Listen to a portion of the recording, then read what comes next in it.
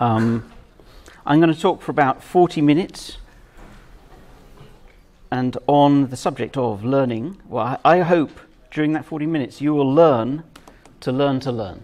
So, and hopefully you will also see what it is. This is kind of a faster version of something I did at FOSS Asia, but this is definitely a fuller room, so that's good. So, about me. So, in case you haven't been to the TensorFlow meetup, this is a very quick rundown. I have a kind of background in machine intelligence, startups, finance. I moved from New York City to Singapore in 2013. 2014, I just spent doing open source stuff, reading papers, playing with robots and drones. But then since 2015, I've been doing kind of serious AI thing with a local company, natural language processing, deep learning. With Sam, we've been running a developer course whilst doing Red Dragon AI. We've also had the opportunity to publish papers. We've had something at NIPS. So that's really moving somewhere, so that's good. Red Dragon, this is a slide which Sam has previously had. We've been doing deep learning, consulting, prototyping. We're also doing education and training. I've got like an ad slide at the end.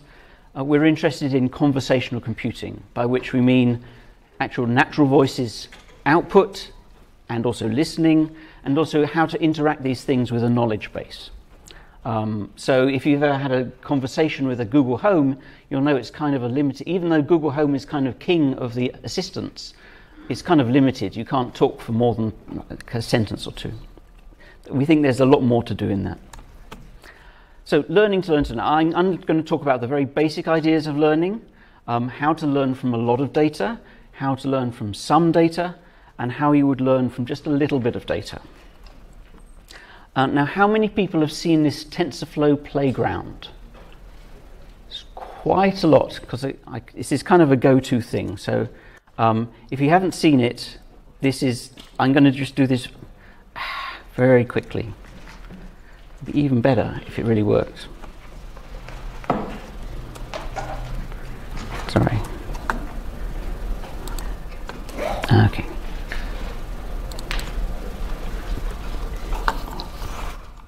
So basically this is let me just set it up. Okay. So this is a very simple playground which Google put together to show people about how the basics of neural networks work.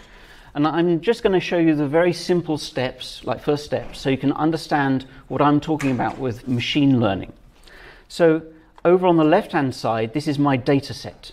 And basically the data here is a bunch of orange points and a bunch of blue points. And what I want to do is train a model to say, is this area meant to be blue, or is this area meant to be orange? And you see at the moment, by using these two features, which are lefty and righty and uppy and downy, it's actually made a model which is almost entirely wrong, right? It's saying that this area should be orange and this area should be blue. This is incorrect. So what these models do is, because it's making an incorrect assumption, I'm now going to try and penalize it for having the wrong answer. And how is it coming to this answer? It's by adding up these inputs. You can see the line here. Is adding up like a contribution from this one and a contribution from this one, but it's getting the wrong answer. So the way in which you would fix it up is decide, well, which one of these is to blame for me getting the wrong answer. And I can work out how much it is to blame just by looking at, mathematically, it'll be the derivative of my badness.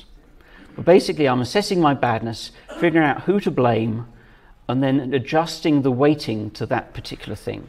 So if I do that repeatedly, so I'm going to look at how bad my model is, I'm going to assign blame, adjust the weights, change, and then do the whole cycle again, I will learn very quickly how to make a nice model. So this is essentially the badness of my model has gone from some pretty bad model to like zero badness very quickly, because here it's now correctly assigning this is the blue area, this is the orange area. So so every time I kind of restart this, it's coming up with a random initial model. So here's randomly pretty bad. I can now do a retraining there. See, the model has learnt the difference between the blue points and the orange points pretty easily. Now suppose I go for a slightly different thing, and let me just get something flat here again. So here you can see that we've got a checkerboard kind of pattern. And you've got some orange points, some blue points in a checkerboard. Now how many people, well, rather than put you on the spot, I'm going to claim that you can't do this with one line, and it should be fairly obvious that this, if I train this model with mixing these two things together just with one pair of weights essentially, I can't ever get anything which will match this up. But if I start to add like more, like combining them in different ways, let's try this one. What it'll do is it will now, it's combining, it's trying to combine a little corner up here and a little corner down there into something which will at least classify two of these properly. Let's try this again. Okay, here's another way of doing it. So this is trying to put kind of like the best fit two lines to fit as much of the data as it can, but it still hasn't got the right idea. But if I actually start to add, if I add more units here to produce more intermediate results, it might start doing a better job.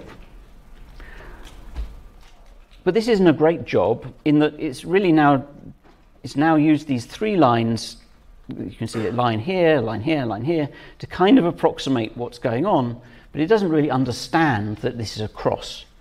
And the way in which I might encourage it is by adding another hidden layer. And say, well, what if I did this using the three things? Oh, now this has got a better understanding of the data, because it started to essentially pick out that I want features which can carve off this piece and this piece to make a nice answer. So in some sense, this is a model which is much closer to how a human would look at this problem. But the interesting thing that this has done is, in order to do this, I've added these intermediate steps. And this blame game, saying, well, if I make a mistake, do I blame this one? Or if this one's making a mistake, do I go back? This is called backpropagation. So this is kind of how errors can flow through from a model which would initially be bad, okay, and then gradually would come into focus. Hopefully it will figure out, it may have actually got stuck here.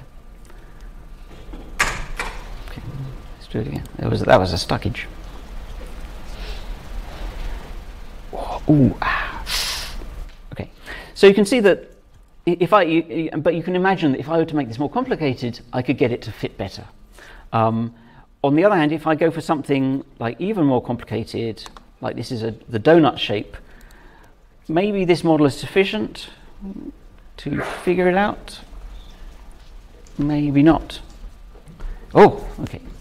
So this you can see, by having a deeper and or wider model, I can now fit the data better. And this is a very nice example from Google. Let's go for an even more complicated example. Let's go for spirals. Okay. Now, if I just leave this training for a bit, it's going to make some attempt to make this into spirals. But the problem is, it doesn't understand the concept of spiral, right? It has my 5-year-old could solve this pretty quickly. Just tell her that there are two spirals. Now draw some, color this in orange and blue. This is now going to try and fit as best it can, and gradually it will try and wrap around these things. It probably hasn't got enough like potential. Let's add some more stuff. Maybe. Okay. So now this is a much bigger model. My guess is with this kind of, now it's getting bigger, there's some chance it will get there, but it's going to get there much slower, because there's a lot of detail which it's going to kind of sort through, and it might start getting stuck in that it's worked out that this sector has a lot of blues in, I don't know, because they've got this unfortunate gap here, right? It doesn't understand that that's a gap in the spiral. It just thinks, here's some data, there's some data missing, here's some other data. And gradually this is filling out a picture of how to build this thing, but it doesn't understand that this is spirals. It has no concept of that. Oh, this is kind of entertaining. But this is a typical neural network training. So here we've only got, I got 6 and 5 and 5. So we've got 16 neurons. It'll have some 100 weights or something. And and you can see it's now solving it pretty well. I guess this orange area, it's not doing so well across here, but it'll now, and this is the training curve, now it's kind of got stuck. There we go. So this is a thing which is now kind of learnt. And so my statement here is, okay, the goal of this was to learn how to predict the regions. We've got the input features. We know what a single neuron can learn, which is just like a straight line. I've described this kind of blame game, and then how these deep neural networks can create features that they need. So this is where you have seen, or you have learnt how to learn. Okay, so this is the very basics of how all these models work. So let's go for something a bit more like a bigger idea. There's a big image competition called ImageNet, which has been going since the early 2000s, I think, where they have 15 million images in 22,000 categories. And this has been an ongoing competition for machine vision people.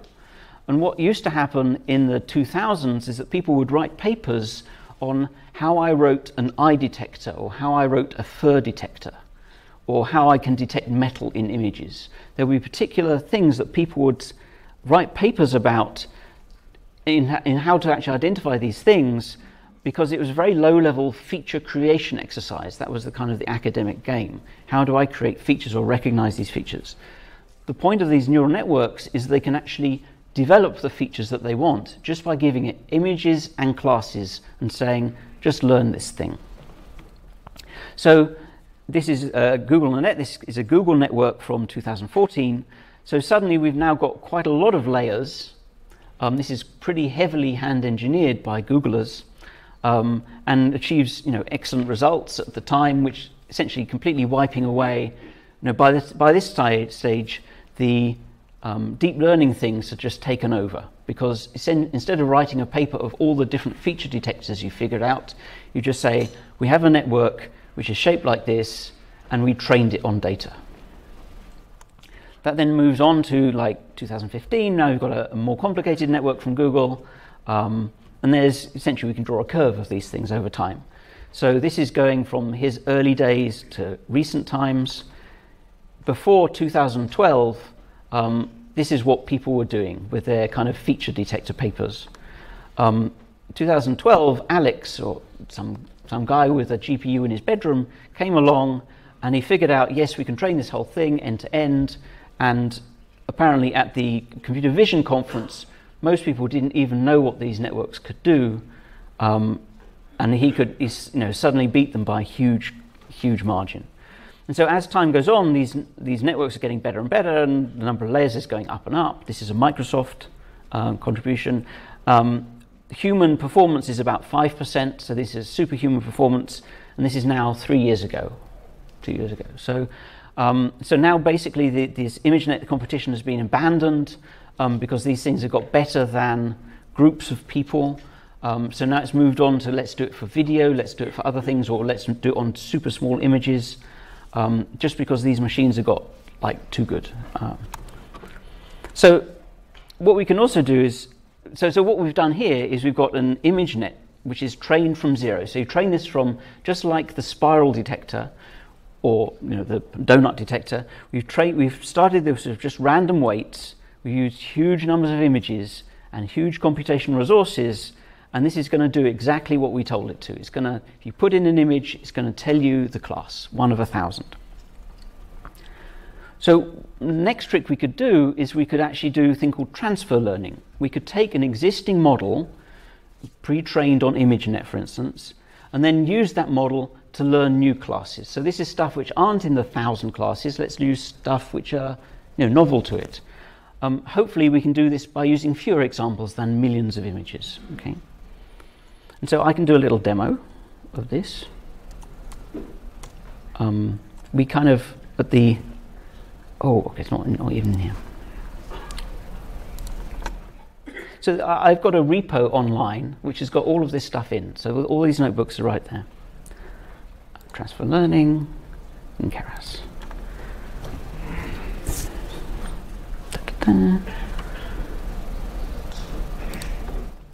Okay, well, I can rerun it, but let's not. So basically, I have limited time today. So I'm going to take a pre-trained network, and I'm going to load up Keras, which is our kind of go-to high-level thing.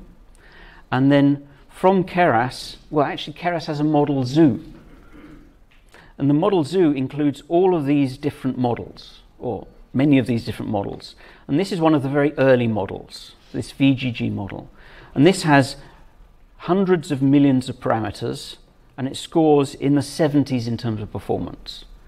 But as time went on, this Inception v3, which is a 2015 one, has got many fewer parameters and much better performance.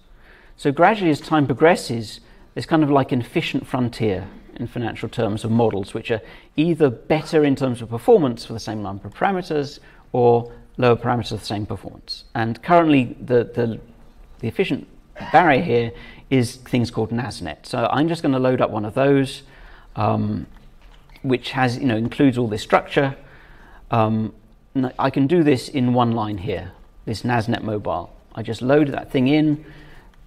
There's the model. I have a couple of kind of image to input. So this is kind of pre-processing. I can then just train it on, I can then look at the results for a single image on my disk, okay? So its votes are for 67% tabby cat, okay? So this is something which you too could pull this model out of my repo, have a look at images on your disk, and it would do good things, okay? And you could even put them in an images directory and then get a whole bunch of different images, okay? So this is the I hate you Siamese cat. This is the disappointed owl, I guess. It doesn't have snowy owl as one of its training examples or as one of its classes. So it has no concept of what this owl is. Clearly it thinks it's a fox, and other things which might be white, or golf ball or stuff. So this is outside its scope.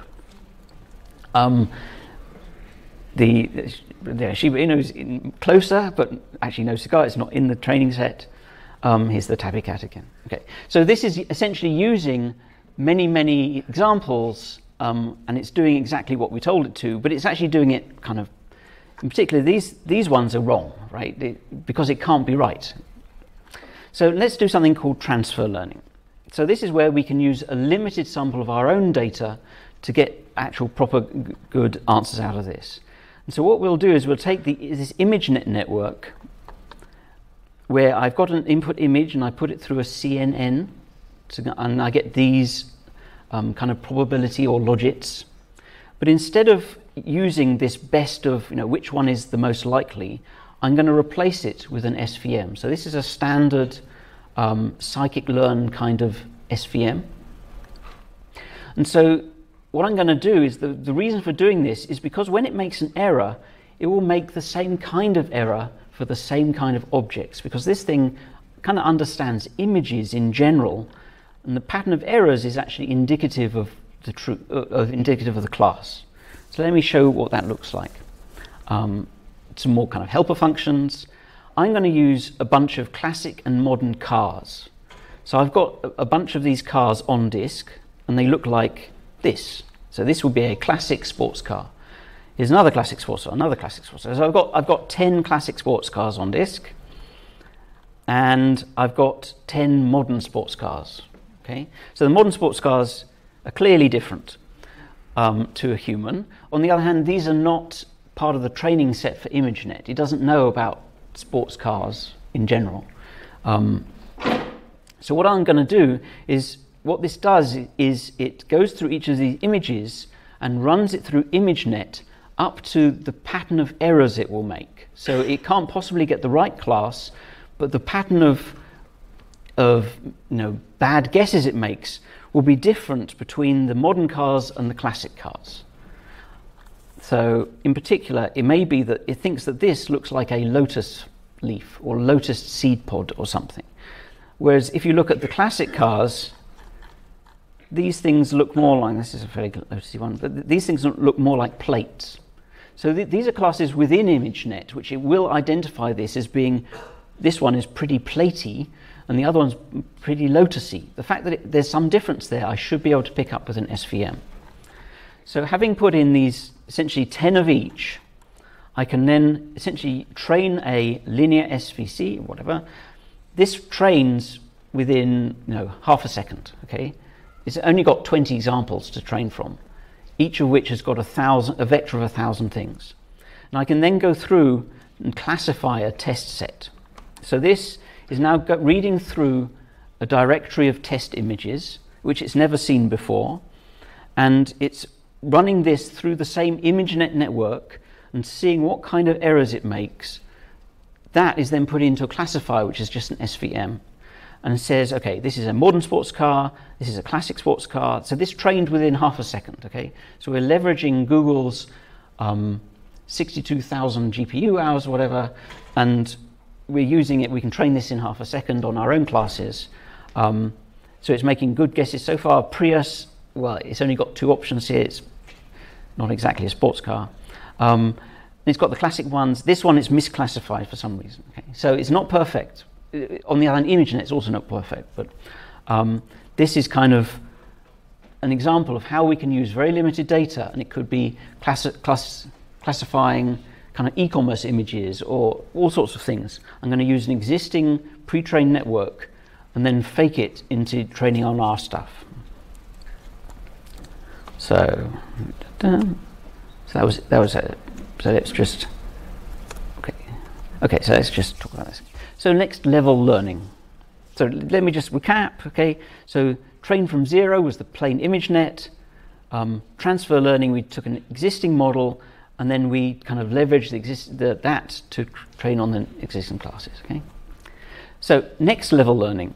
So the problem with the previous methods is we had to learn from a very large amount of data, but humans can learn from very little data indeed. What we'd like to do is have models which could also learn from very, very little data.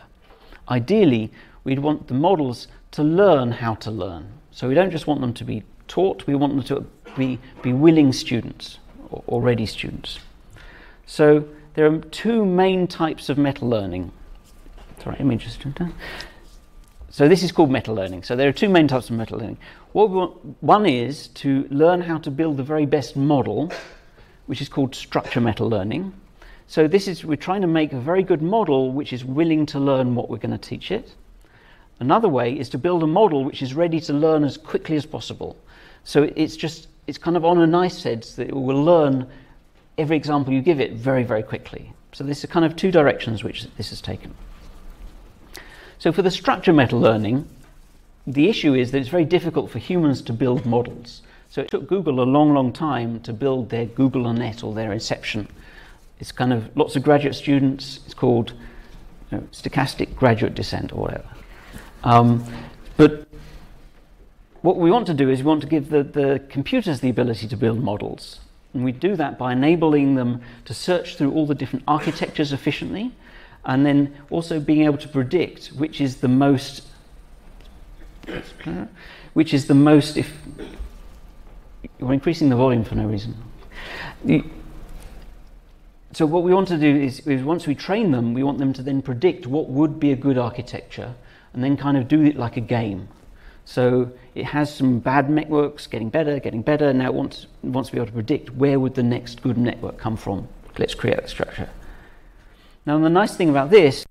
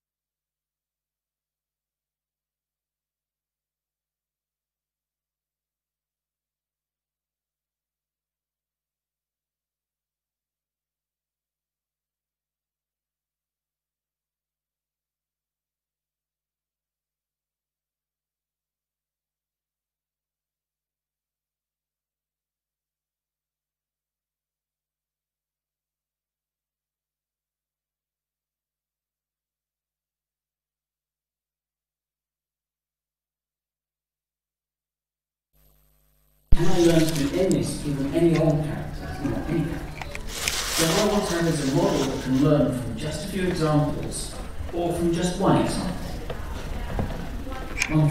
One example. So there's a nice data set which we've come up with, which consists of 1,623 handwritten characters from 50 different alphabets. So not only have you got kind of the Latin alphabets, but you've got Greek and all these other ones. But the key thing they've got in common is that they're all drawn by hand by someone, right? Or by, I think it's 20 different people. So they've got quite a lot of commonality in that they've been drawn as strokes, right? If I can have a network which learns what strokes are common, then that would then be primed to learn stuff quickly. Right?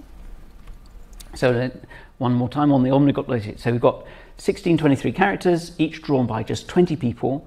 Contrast this with MNIST, which was 10 characters drawn 5,000 times each. So what we have here, I've got a little demo, and you could play with this at home kind of thing.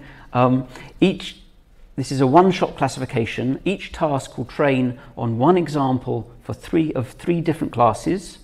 It runs in JavaScript using, I think, TensorFlow.js, and it shows that what this meta task is. And so it's hands-on. You could actually do it on your phones, I guess. So here we go. It should look something like this.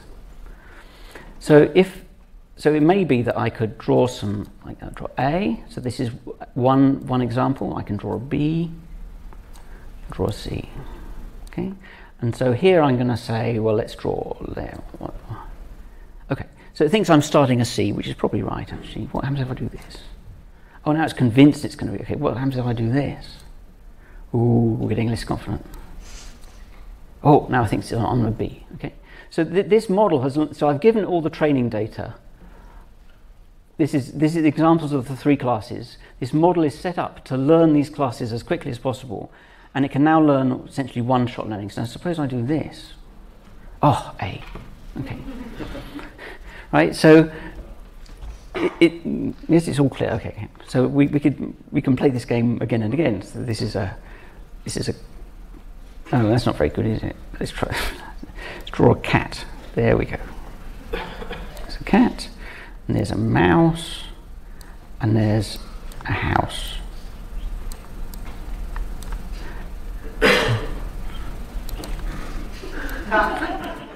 Okay, there we go. So if I draw an ear, oh, that's not right. What about another ear?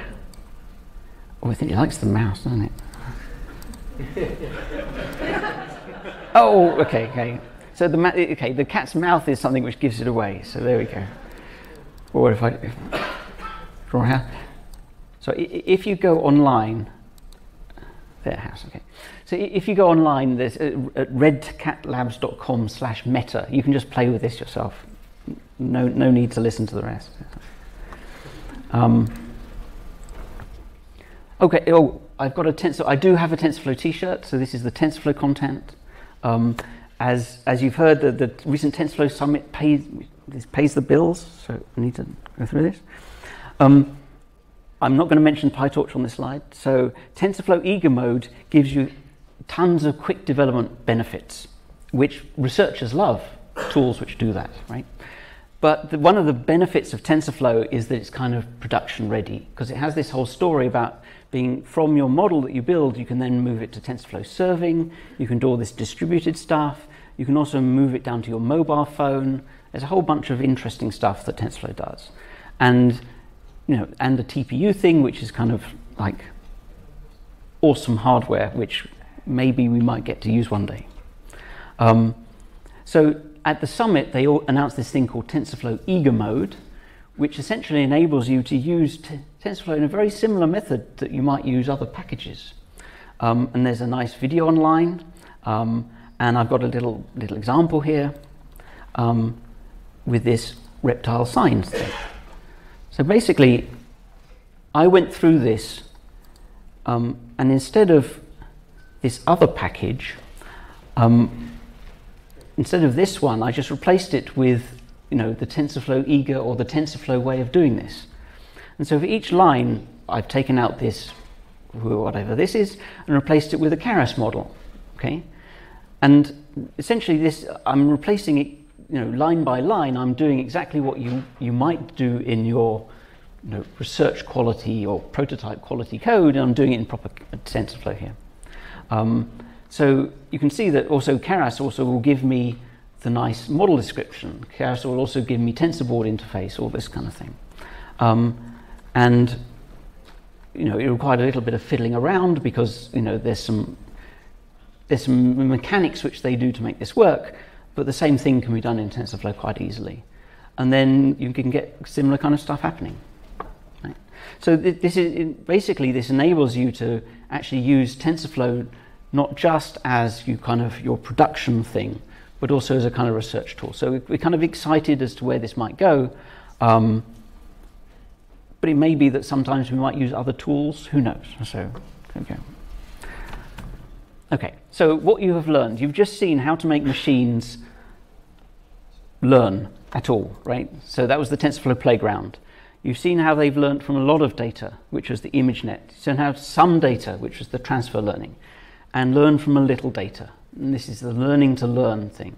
So you have learned to learn. Okay? In doing this, I've been learning how to teach you how to learn. And now you've understood, you've learned how I've learned how to make you learn to learn. Okay? And that's meta-learning. So one of the nice things, so this is wrap up, the field is advancing extremely rapidly. Lots of stuff is coming out like day to day. It's still kind of within the grasp of individuals. Just me and my laptop or me and my NVIDIA card, we can do stuff which is like up-to-date, cutting-edge research. So something from Uber came out like 2 days ago. It's lots of MNIST results. You can still see very interesting things about MNIST. Of course, people with huge hardware, they can do huger things, but still there's room for the gentleman or lady scientist to do this at home. And the other thing is there's open source. The open source kind of applies to research too. All of these machine learning things are on a site called ArchiveX. You can read new papers every day. That people are publishing code within 3 days. It's not like you have to wait for it to appear in your university library. It's all right there. There's so much of it that there's a tool called ArchiveX Sanity to just make it so that you only have a sane amount or less insane amount of stuff to deal with. So there's a ton of really interesting things, and I would encourage people to write blog posts, give talks, do this stuff, because it's quite easy to move into the actual doing something category, and it's an excellent thing to do. So thank you very much. Oh, before. So I should mention we've got a deep learning meetup group. The next I'm not sure 17th is accurate now. Sometime we're going to have a meetup in May. We've been holding one regularly, at Google every month, and so that's one of the good things. A lot of people turn up to that. It's now one of the largest TensorFlow groups in the world, which is amazing for Singapore. And we have stuff for beginners, stuff from the bleeding edge, and kind of lightning talks as well. And whoever kind of wants to talk, they can talk. We've also run a jumpstart thing, which is now we've just done our first batch of these. We'll probably do more batches of these. It's to make people actually do a project rather than just listen to stuff. And then by tomorrow, well, it's kind of starts slipping away. If you actually do it, there's a big benefit, we believe. So this basically, we get people to do a project over a week, and it forces them to bang their head against a wall, for instance, which is a good learning experience. And then they'll have built something for themselves. We also last year, this is a 2017 thing, so this is not now. We did an 8-week developer course. So this is kind of hardcore, probably too much information for 8 weeks, right? We will probably do something similar upcoming. So we're trying to figure out the format, also with funding sources for Singaporeans, because we want to make sure that Singaporeans can take these, because we like that. So, but that's also going to be kind of intensive it may be that the first module of that is the Jumpstart course itself. So you can start this up, and then there's a lot further to go after that. Okay, questions? Any question about anything within reason?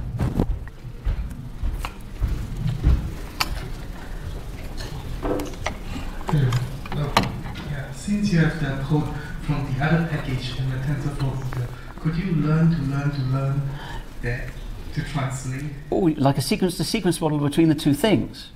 Ooh, that would be good, except we'd need to make sure that the Google code worked, right?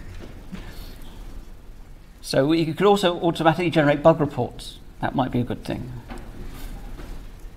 But yeah, there's a lot of interesting kind of learn-to-learn things, and also the open source, like the Linux kernel and stuff, provides a huge resource of known good code or known interesting code. So you can play all these kinds of games. There's lots of interesting things to do. Who's next?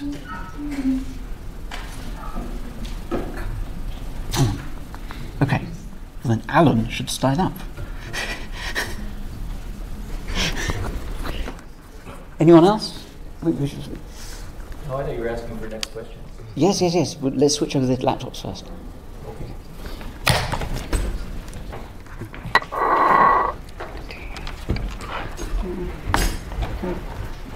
And this is a little permanent for that guy.